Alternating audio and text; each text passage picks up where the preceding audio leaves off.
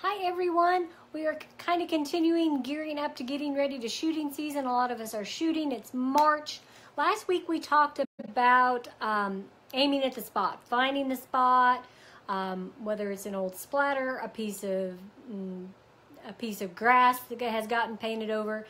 And remember, we have that perfect spot in our mind as of where we are going to be aiming. So I want to go ahead, and people are like, well, I have the spot, but I'm shaking, I'm moving. Everybody moves. So you need to concentrate on that spot and then squeeze your trigger on the way into that spot.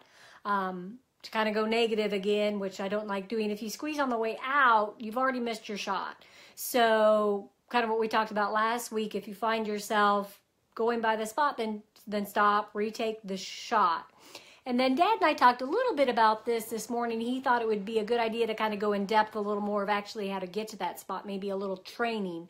So what you need to do is probably go ahead and move a ram or your chicken, anything with that perfect spot, back closer. And we're talking pretty close until you can train your brain to break on that shot easily. So let's say you keep it like at 20 meters, 20 yards. When you're breaking on that shot, that spot, quickly every time, kind of training your brain to break on that spot, then move it out.